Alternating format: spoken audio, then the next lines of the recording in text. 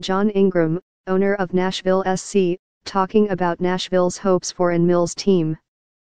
Logan Murdoch. A rendering shows the proposed Major League Soccer stadium at the Fairgrounds Nashville. Photo, submitted/Hawk Architects. 12 months ago, some observers considered Nashville a long shot to get a Major League Soccer expansion franchise. Now, they're on the verge of proving doubters wrong by becoming the first from an original list of 12 cities to land a club. It marks quite a feat for lead owner John Ingram, who got a key boost from Mayor Megan Barry and the Metro Council along the way. The league will formally announce the pick on Wednesday at the County Music Hall of Fame. Here's how Nashville did it and why Mills is coming to Music City. Detroit is a significantly larger market. Cincinnati has a successful United Soccer League team that packs the stands. And Sacramento has been on Major League Soccer's radar for years. Each made strong cases, but in the end, Mills Commissioner Don Garber chose Nashville, a city whose skyline is dotted with construction cranes and has fast become an international brand and destination for tourism. Nashville, quite simply, is on fire.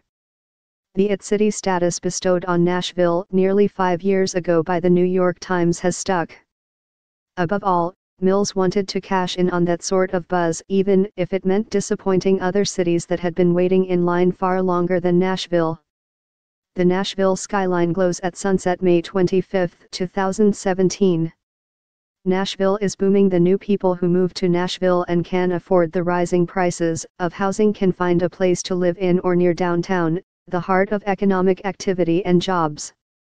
Those who cannot are being pushed farther away from their jobs, community networks, social services, and transit options.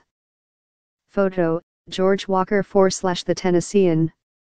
Nashville's ownership group, led by billionaire businessman John Ingram, provided just what the league wanted. When he signed on as controlling owner last December, Ingram, chairman of Ingram Industries Inc., and the son of philanthropist Martha Ingram, gave Nashville's bid the direction and financial support of someone with deep ties in the Nashville community whose connections span business, philanthropy, higher education, college athletics, and politics. Most importantly, his involvement left no doubt about the ownership's group financial standing. Photo, submitted, earlier in the process, Nashville businessman Bill Hagerty, now U.S. Ambassador to Japan, got the ball rolling with a steering committee of business and political heavyweights to rally around the team. Behind the scenes, the bid was steered by people who knew how to execute an economic and development deal. Hagerty, former Tennessee Economic and Development Department Chief of Staff Will Alexander, and Mark Cate, former Chief of Staff for Gov. Bill Haslam. Nashville had an organized front from the beginning.